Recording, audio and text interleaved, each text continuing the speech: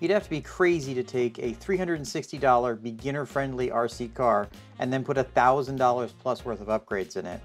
Well, I did, and in this video I'm going to show you what I installed, why I installed it, and then we're going to take these giant tires and put them on the truck, take it out and bash it, and see if it can hold up to the abuse. Before we get into that, I want to remind you guys to please subscribe and hit that bell to get notified of future videos such as reviewing these really nice looking Ovonic 6200 milliamp hour 4S batteries, installing this really nice and I think very important rear motor brace for the Traxxas X-Max. We're going to be doing some giveaways and a lot of other videos, so get subscribed and hit that bell to get notified if you don't want to miss those. Also, let me know what kind of videos you're interested in seeing. I do these videos for you guys and I'm really curious to find out what you'd like to see in the future. Alright, let's take a look at what's been done to this truck. The first thing I did was pull out the stock power system and install this Max 10 SCT combo. This has got the 3200 kV motor in it, and I did this primarily so I could run 4S. This combo fits in really nicely where the stock one came out. The motor fits in the stock location and the ESC fits right on top of the radio box with the included mounting bracket that Hobbywing supplies. I also upgraded the cooling fans to Wild Turbo fans on both the motor and the ESC, and I've upgraded the gearing in here as well as the mount, but we're going to pull that apart in a minute and take a look at that. I installed the Arrma center brace for the drive shaft for added support for that. I've got a Savox titanium gear servo here. And speaking of titanium, let's move over to the suspension. I installed these Lunsford Racing titanium turnbuckles. I put these Lunsford Racing titanium turnbuckles on pretty much every vehicle that I can.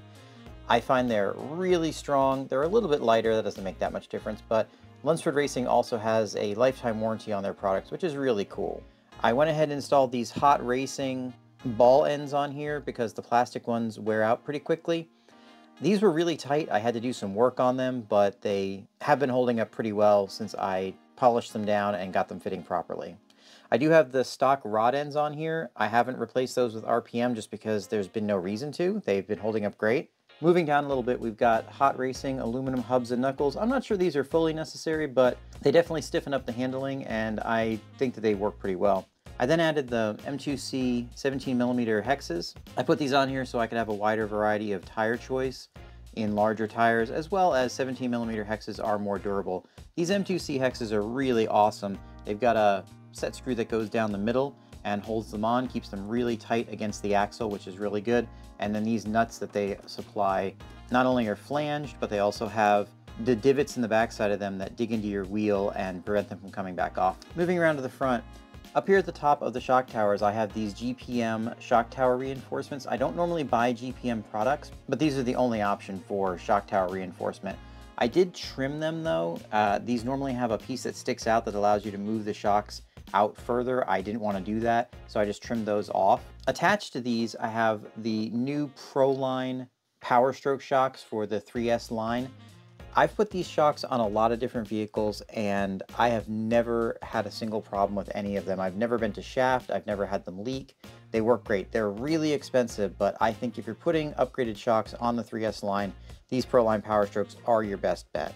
Those are attached to RPM arms. I installed these because I broke one of the stock arms pretty much right away. So far I have not broken any of these RPM arms. Now inside here we've got a lot of steel, a lot of aluminum, but I'm going to go ahead and pull the differential out and pull the motor out, and then we'll take a look at what's going on inside.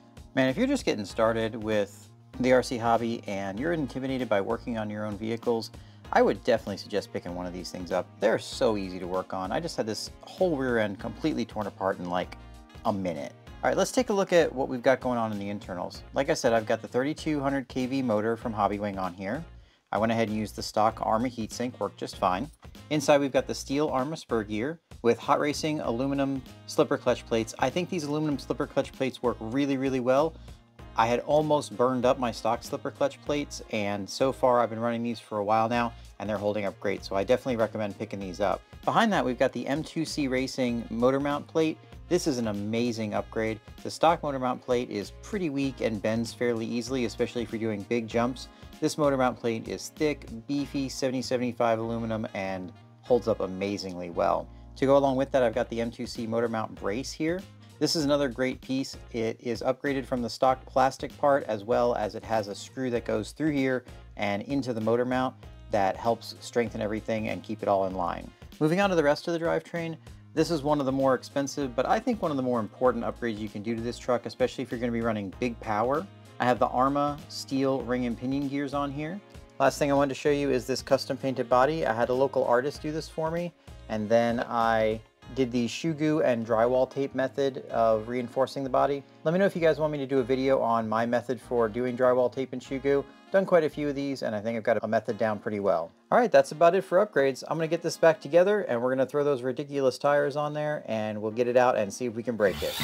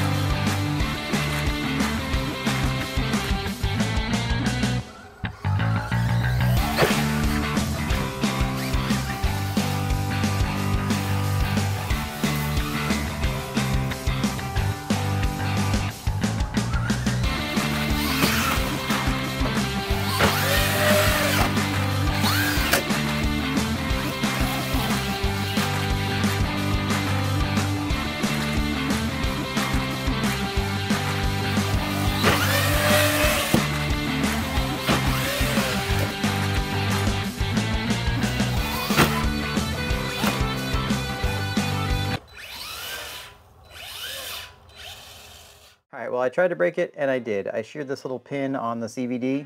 I'm not really surprised it happened. I was running these great big tires on 4S and pushing the truck pretty hard. Overall, I'm still very happy with it. So should you build something like this? Probably not. I really enjoyed the build process, but you can get a 6S truck and put a bunch of upgrades into it and still end up spending less money. That being said, I love this little truck. It's a lot of fun, and I really enjoyed sharing it with you guys. I hope you enjoyed watching. If you have any questions, drop a comment. Otherwise, please like and subscribe, and we'll see you next time.